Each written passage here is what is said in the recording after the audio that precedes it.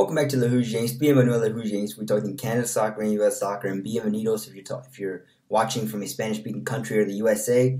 And today we're going to be talking about the international friendly roster that just dropped a few hours ago for the USA.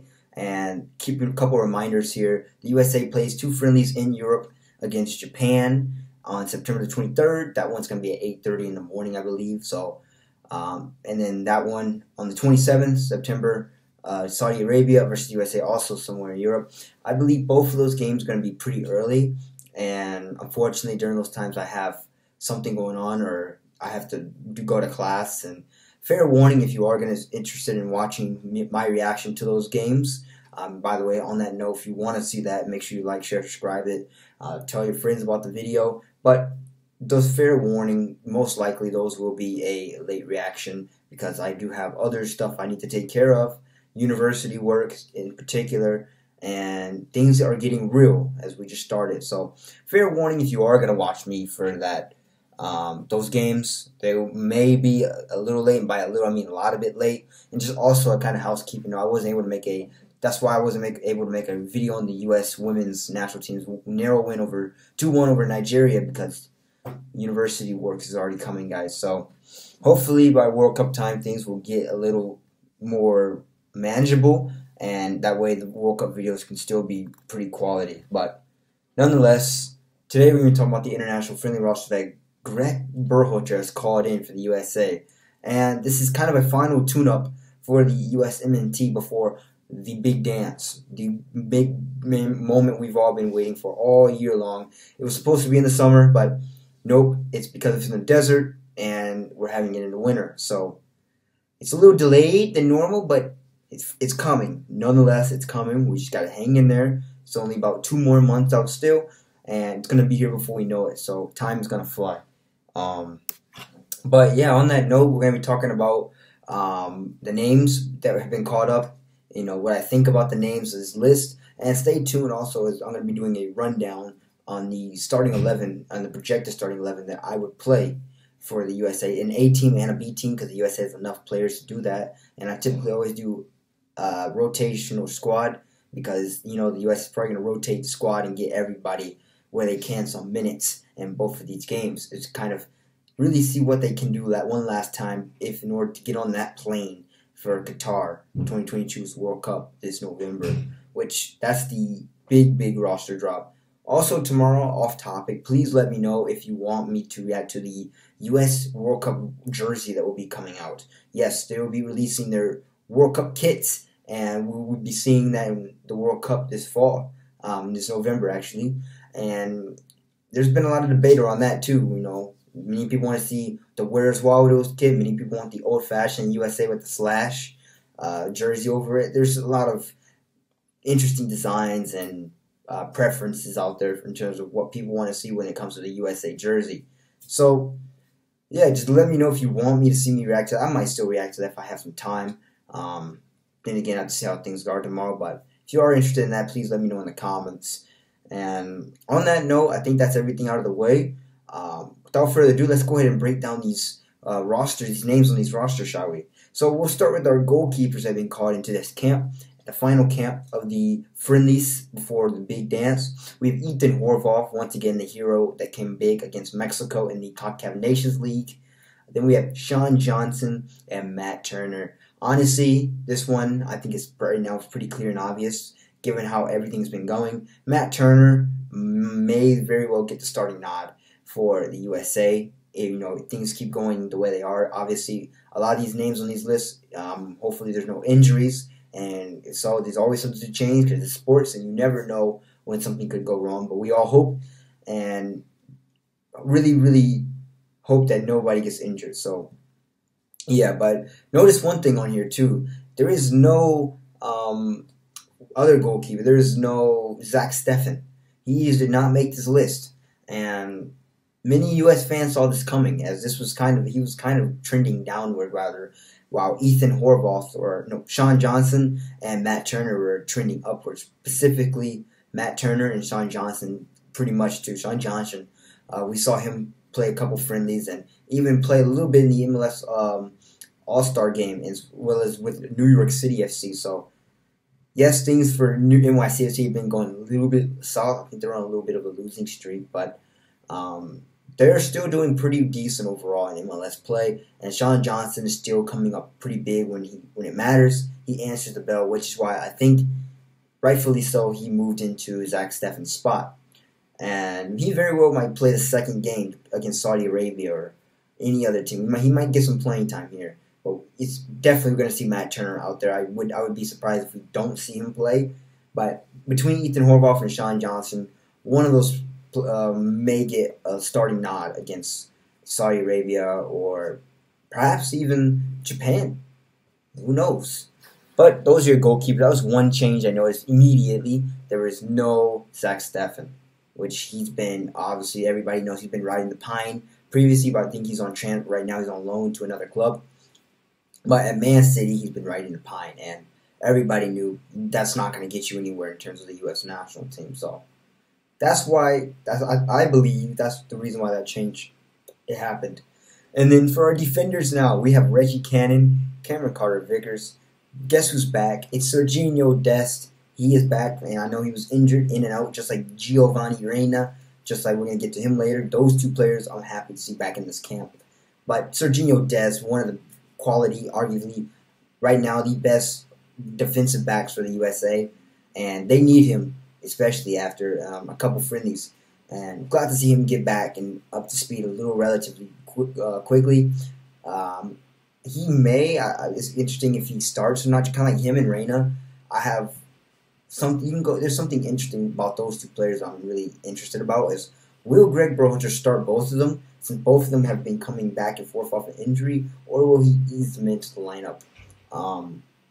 I don't know how Greg is going to do that, but Serginho Dest and Giovanni Reyna are obviously the two key players for this USA squad, and much needed return, and they're really glad to see their names back. But I don't know if they're going to start because, you know, just like some players, I know they start immediately, but some players don't because they want to get eased in, or the coach wants to ease them into the lineup rather than just throw them into the fire right away. But I don't know how Greg is going to do that, so we can see how Berhalter is going to do that.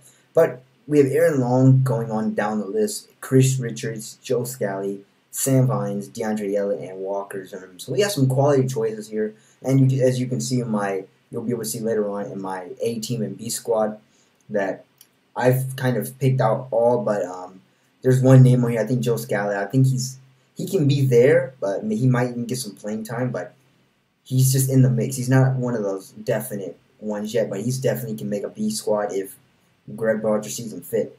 But Serginho Dest is a big story here. Walker Zimmerman, I'm glad to see, of course, in here. Aaron Long too. I know he's also been previously in and out with injury. He's back in there. And the other one was DeAndre Yedlin with Inter Miami. So those four, I believe, might get starting now. I think I have them in my 8 squad. We'll see later on in the video, but for sure those 4 I think I have selected, and we'll find out if I have them or not. But those 4 names I would definitely roll with in your back line for the USA in 4-3-3 formation. And then, but other than that, no really big names here in defenders. Obviously, later on, this is probably a midfield. Speaking of the midfield, we're going to get to it, but Christian Rodon, we all know, as I made a video on that earlier, he's out, and he's very well could be out for the World Cup roster, so because of the injury, which there are mixed feelings about that. Some people just didn't want to see him on the roster, and some people really want to see him, but it can go either way. But the good news is for the USA, they have plenty of backups and depth on this talent. You know, look at the depth chart for this USA. As I said, they can call in new names and all kinds of new stuff. And sure enough, in the midfield, we roll right into that segue. We have Kellen Acosta, Tyler Adams, Luca De La Torre, Weston McKennie, glad to see him on there, Giannis Moose as well, and Malik Tillman, who came up pretty big in the previous friendlies that the USA had over the summer, as well as even the one game against El Salvador. So names to stand out on this one. I'm glad to see Luca De La Torre in here. Of course, Giannis Moose is in there. Weston McKennie is, of course, hands down has to be in there. Tyler Adams, too. So I think that's my 3, if I can remember. Tyler Adams, Weston McKennie, and Luca De La and Giannis Musa. No particular order, but I believe, obviously, Tyler Adams will be playing the center defensive mid position because that's where he normally plays, and he's really good at facilitating, pushing in, or starting an attack and playing defense. So I believe I have him in the CDM position. But Weston McKennie and Giannis Musa. Now Giannis Musa, I think we'll find out and I can explain, but it was either him or Luca De La Torre. I mean, both of those, they're really electric players, and you can't go wrong right now with either one of them. But given how things have been going, probably Giannis Musa would have a slight edge over Luca De La Torre, although Luca De La Torre has been catching up rapidly. So I would say those two names, and you're going to find out my squad that I have here. Those can go either way, but I do have Giannis Musa, I believe, in the starting A team. And Malik Tillman played really well. He looked really well. Once again, a German commit to American, so he's a dual national transfer, and he looked really well for his first couple of games in a USMNT uniform. And that's really, really great to know. It just adds to the USA's midfield depth chart, as I said, and it's a next man up mentality. And in relative to Cristiano Ronaldo not being on this list, I believe, honestly, looking back, he was in the mix with Sebastian the Jet and a couple of other just kind of mid-tier USMNT midfielders. But nonetheless, there are plenty of replacements midfield as we have on this list. And that's really, really good to see. And it really shows how talented, as I said, this USMNT squad is. But other than that, no really particular name stands out other than that one injury, which a lot of Greg Barcher fans know that Rodon was a go-to guy for Coach Berhalter. Finally, on to our forwards, we have Brendan Aronson, Paul Arriola, Jesus Ferreira, Jordan Morris, Ricardo Pepi, Christian Pulisic. Once again, glad to see this guy's back, Gio Reyna, and Josh Sargent. Now, this one, out of all the lists and names on this list, in terms of picking a squad, this one was definitely the hardest because there are so many names that you can choose from, and arguably every one of these, just about every other one of these names have a case to why they should be in the starting 11 for the USMNT, as well as even the B team. But I did narrow it down based on, as you can see, the stats here where they have games to goals, who's in form right now and who's not, and even a little bit of other factors that made it play a role. But once again, as I said with Serginho Dest, I don't know how Greg Barcher is going to ease Gio Reyna in. Is he going to start him right away, or will he come off the bench and just kind of make sure he doesn't get that much time and get re-injured, perhaps? I don't know how Greg's going to play both Dest and Reyna, but however he does, it should be interesting. Look who's back on here is Ricardo Pepi. Now, this is one question for you guys to let me know in the comments. Should Ricardo Pepi, do you think, given how he performs, will still perhaps make the plane? I don't know. I personally think he has a lot still to prove, even if he somehow flips on a dime. I mean, he's been relatively quiet over at Augsburg in Germany, but nonetheless, I mean, I guess it's worth a shot for him, and it's glad to see him back just to get experience and get some more games. But one name that is not on here is Brandon Vasquez for FC Cincinnati. He's really been in scoring form. There may be mixed emotions about that either. Many people are like, yeah, but he was beaten up on kind of lower competition, no offense to the MLS, as many would say. Or, yes, you should just bring him in because these are experimental games, and you should always try and look and see who you can play. So there may be mixed emotions on whether or not Brandon Vasquez was not included in this list. But overall, we do, for the forwards, have a lot of familiar names here to look at, and I decided, and this was, as I said, easily the most challenging choice that I had to pick between these names, and who goes on to making the starting 11 for the USA. But other than that, those are your names. Overall, other than a few kind of new name or a few returning names, I should say, not really many surprises. But nonetheless, it's what we all expected as USMNT fans, and what most fans expected as well. But the final reminder before I show you the A and B squads and kind of give a brief explanation and not make the video too long. Here's the TV info if you are watching down in the States. Of course, if you're watching elsewhere, you can probably find a way to stream it. But for the September 23rd game against Japan, that game is at 8:26 a.m. That's an odd time. 8:26 a.m., which, as I said, um, I'll be up for that, but I may have something going on in terms of getting ready for class, and that won't end until like 10:30. So that'll end when I'm in class on that 23rd, I believe. But I'll have to catch up with that, probably do a reaction after the game is over. That is in Germany, so the USA will be returning to Germany to play this game, and yeah, Malik Tillman's and a lot of other German Americans, original country, so they'll be returning to their original home, and we'll see what the USA can do on German soil and Dusseldorf. And then, oh, by the way, that game can be seen if you're watching in the States on ESPN2, ESPN Plus, Una Mas, and TUDN if you're Spanish or if you like Spanish-speaking commentary. September 27th game against Saudi Arabia. That is going to be in Spain this time. So Giannis Musa's home division, La Liga. And this one's at 2 p.m. I may still be able to watch this depending on what I've got going on.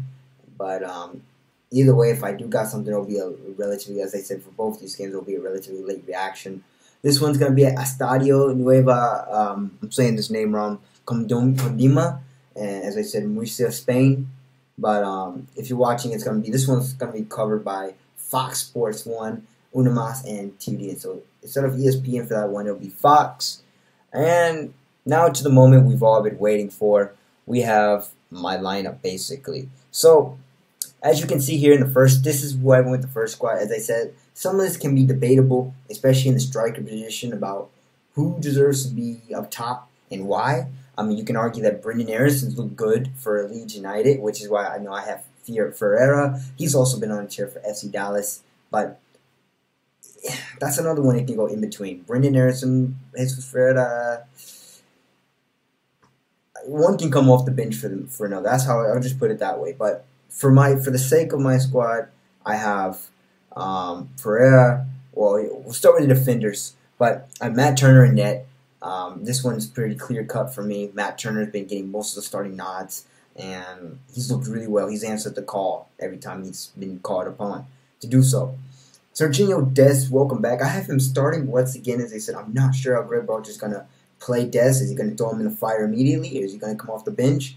And, I don't know. Him and Reyna, I don't know. But for the sake of who I would play, then yeah, I would start them both. But I don't know how Greg's going to do that, given that both players have been coming off of injuries or other kind of paperwork stuff with their clubs. Aaron Long I have as a defender too. Once again, another player that's previously came off of injury, but he's played a little bit now, so he might start, I believe. Walker Zimmerman, who's arguably right now one of the MLS defenders of the year, and then DeAndre Yedlin, who's played a lot for Inter Miami. Those are my back four I would go with. Glad to see Dest back in there. Zimmerman would be one of the anchors for the center backs. Aaron Long as well, and Yedlin. I know the Inter Miami as a whole has been all right, but Yedlin has looked pretty decent. I would probably say Yedlin. He's had a lot more starting nods, as I said. Most of this has been based off of who has the most starts and goals per game. Yedlin has like 75 matches, so I believe Greg Barnes is going to probably go with experience, so Yedlin would be, if he does so, Yedlin would be a candidate for that one. So that's your defensive back line. In your midfield now, we have Weston McKennie, Tyler Adams, and Giannis Musa. As I said, honestly, it's a toss-up between Luca De La Torre and Musa, but for my sake, I would go with Musa because I personally believe that Musa, both are electric players, but Musa, in both, honestly, you can sub one in for another out and keep that going, which is the beauty about that with Luca De La Torre and Musa, but for my sake, you have McKennie, Adams playing that, once again, that center defensive mid position in the 4-3-3, or not really a 4-3, yeah, it could be a 4-3-3, but you can have him playing center defensive mid, pushing into the play at times to facilitate an attack, but you can also have Giannis Musa there, so Weston McKennie and Adams are definitely must-haves in this A team. But between Musa and Luca De La Torre, arguably some people can also debate that it can go either way. As I said, you guys tell me anything that's debatable here. You can tell in the comment section, or even tell me what you would play, who you would play instead in this A squad. So, yeah, that's what this channel is also about. Just known for being respectful in the comment section about other people's opinions, and yeah. But up top, of course, you have to have Captain America, Christian Pulisic. As I said, between Reyna, I'm not sure if he's going to start or come off the bench, but he's definitely a quality key starter there. And Jesus Ferreira, he's been in form and with FC Dallas, but you can make a case, as I said, with Brendan Aronson that and other strikers perhaps that they deserve a starting nod rather than Jesus Ferreira. You know, that's interesting. So there's a lot of debatable pieces about this A squad that I've selected, but that's where you guys come in and tell me in the comments what you agree and who you would replace or if not. And then for our B squad, this is the other squad I just came off with the remaining players that I would play if they didn't make the first team. But as I said, some of these players like Luca De La Torre and Brendan Aronson are debatable. But in your backline, you have Sam Vines, Chris Richards, Ethan Horvath. Honestly, Horvath and Sean Johnson are a little debatable because Sean Johnson has been really catching up to Ethan Horvath. And I guess, Ethan Horvath, you can base off of that form too. You could say between Sean Johnson and Ethan Horvath, who has the better form. That can be a tiebreaker. Cameron Carter-Vickers also in the back line, and Reggie Cannon. That's our back line for the USA. And then for your midfield, you have Luca De La Torre, who I say can go either way with Giannis Musa. Kellen Acosta, who arguably will be this center defensive mid position, as he also has great service. So, I don't know. Because of his service, maybe he could break the starting lineup. Maybe Greg Butcher will see that way because he's also another Greg Butcher favorite. But, yeah, he's really had really great service whenever he has to put the ball in the box and cause havoc. So, he also has a case because of the great service to be in the starting 11. And Malik Tillman, he's still working his way into the squad. I would say he's definitely a second tier, maybe a sub. And also ignore that German flag because it is American, but FIFA hasn't updated it. Jordan Morris up top. He's coming back from injury, but he's played a couple games already, and he's looked pretty well for the USA. He's still working his way back, I think. Brendan Aronson, as I said, can go either way with Jesus Ferreira or any other striker up top. And Paul Arriola, who I see solely as a second-team player. As I say, even with this, guys, if you feel like is this debatable, let me know in the comments on who you would rather see in the A squad, B squad, whatever. Or even tell me what players you were sad to see not make this list for the friendlies at least. As I know this is not set in stone, but it is a good indication of who will most likely be on that plane right now to Qatar based off of form, healthiness, and all other factors that go into play. But as I said, things can always subject to change, especially in sports. Things can change on the dime, like in the snap of that. But I hope that there are no injuries, and I hope that everything is, for the most part, still okay. And yeah, as I said, that pretty much does it for this video. I'm not trying to kick it too long, but if you like this video, make sure you like, share, subscribe, tell your friends about it. Also, remember to comment and be respectful of other people's opinions. Do so in the comments. And yeah, let me know. Hit the bell notification. I mean, any videos upload posts, especially these. If I do have to react to the friendlies a little later than immediately where I normally would. And tell your friends, are you excited for the World Cup in 2 months?